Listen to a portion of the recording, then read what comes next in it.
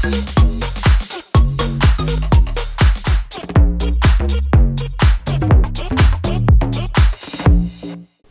guys, what's going on? It's G Martin here for another video. Recently I've been going through Reddit pages and I've been finding a lot of people talking about how bad the DJI Spark is, and they've been comparing it to the Mavic Air and the Mavic Pro and the Phantom 4.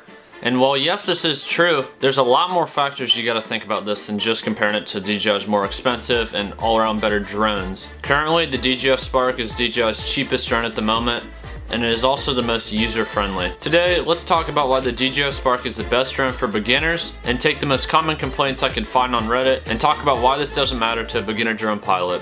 Reason number one people think the DJI Spark is the camera. Yes, it does not shoot in 4K, it only shoots in 1080p 30 frames a second, which kind of bums me out because I've been flying for a little while. While other drones out there have 4K cameras that can shoot 4K 60, some even go up to 1080p 120, which allows super smooth slow motion.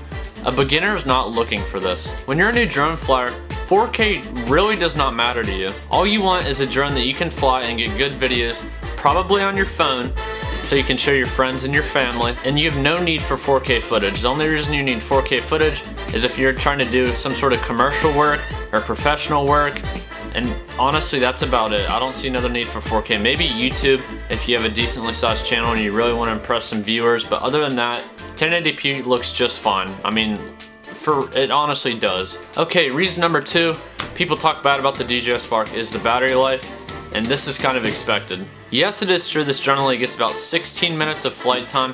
I wish it was better. That'll maybe come in the future. I'm really hoping it does. That way I can buy the DJI Spark 2. But when you're a beginner and someone tells you 16 minutes of flight time, that's actually kind of nice.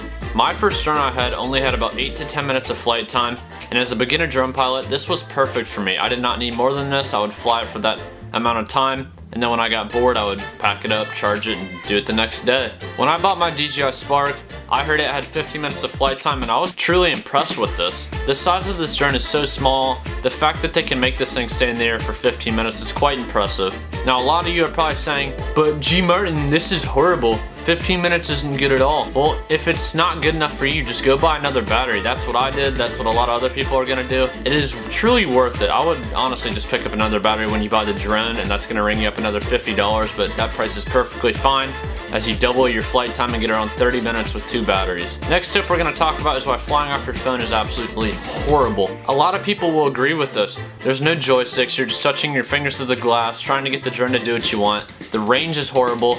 There's not really much you can do with the camera and whatnot throughout the app. This is why when you buy the drone, just get the remote with it. Get the Fly More combo.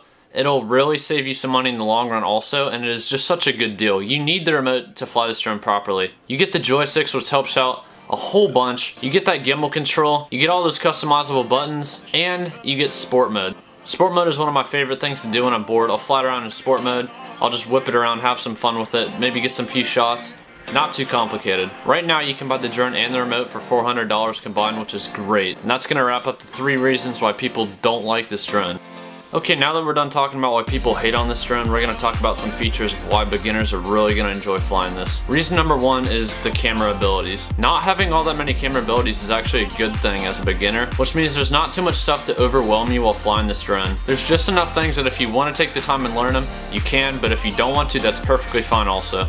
Next thing is the quick shot abilities. This comes in handy a lot when you're a beginner. Say you don't know how to fly the drone to get steady shots, all you have to do is go into the quick shots, pick one, and yeah, just pretty much just do any of them, and you get really nice smooth shots. And the nice part about this is they actually center on the subject, so if you set it as you, it'll rotate around you and keep you in the center of the frame, which is very nice. Last thing we're going to talk about is the ability to launch the drone off your hand and then also land it on your hand. Because of the drone's small size, that's the only reason this is possible. It comes in handy a lot if you're in a really uneven terrain and you want to get the drone up but you can't find a place to launch it. Say you had a Phantom 4, this would not be possible, but since the DJI Spark is so small, all you have to do is hold the drone, click the launch button, and the drone will launch right up. This also comes in handy when you're trying to land the drone. All you have to do is put your hand below the drone, push down on the joystick, and the drone will land in your hand. Okay guys, thanks for stopping by to check out this video. Hope this really did give you some nice tips and tricks. I hope you learned something from this video. My name is G Martin. If you liked what you saw, leave a like. If you really liked it, hit that subscribe button, and I will catch you in the next video.